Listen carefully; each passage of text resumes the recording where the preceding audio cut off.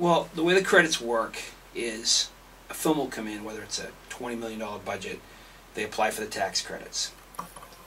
You make your movie, you turn in your budget, your final budget, you go through everything. When the movie's over, you turn in your expenditures. Basically, it's what you've told them what it is. You can't tell them, okay, the budget was really $25 million. It's a $20 million budget.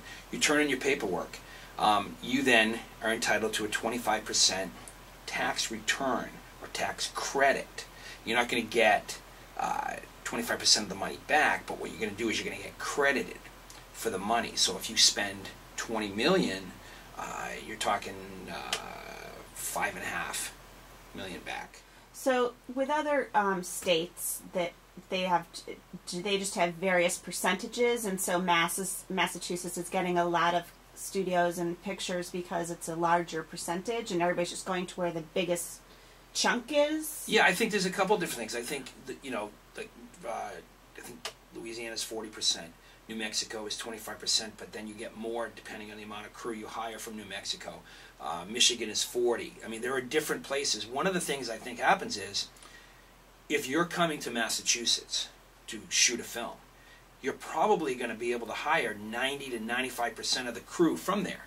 So you're saving money in the sense of you're not paying per diems, you're not flying people in, you're not renting cars, you're not paying for hotels, and more of the money that you have in your $10 million budget is going on the screen as opposed to going in a hotel's pocket or, just different things like that.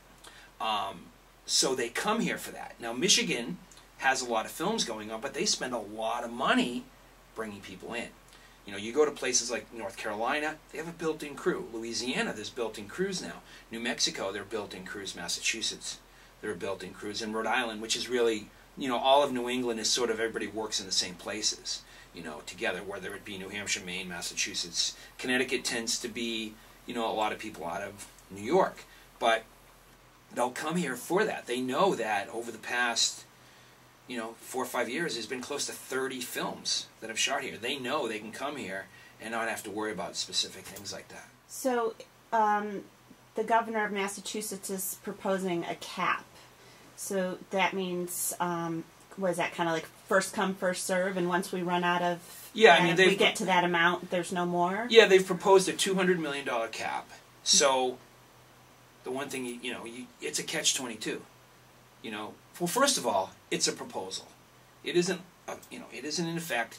There's right now, if you go on Facebook and if you go to various websites, there's a lot of people talking to their state reps. There's a lot of people trying to fight this happening. So if the catch-22 is, you want a big movie to come because it's going to last a long time. It's, you may shoot for 15, 20 weeks.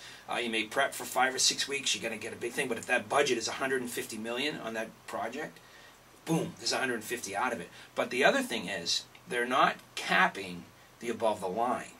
So if the director's making $2 million, and it's like, say, Night and Day came and shot. Tom Cruise probably made $20 million.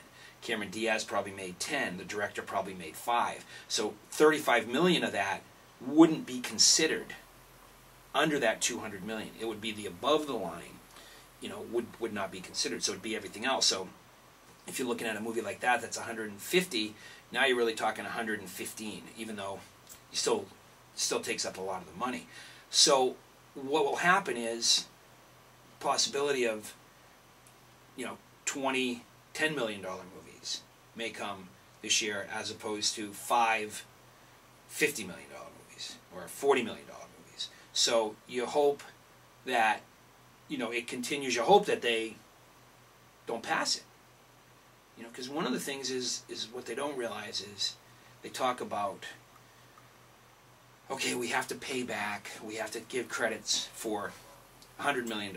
But that $100 million was probably, on the other end, probably $300 million was actually spent in the state. If a movie comes in and it's a $100 million movie, at least 40% of that budget is being spent in the state. And we talked about hotels, but hotels, cars, people buying equipment, people renting equipment, people who work in Massachusetts who are getting paid, people going to the grocery store, people going to the movies, gasoline. I mean, you name it, people are spending. They're not driving to New Hampshire, maybe they're driving to New Hampshire to buy liquor, but they're not driving anywhere else to spend that money. They're spending their money in the state that the movie's being shot.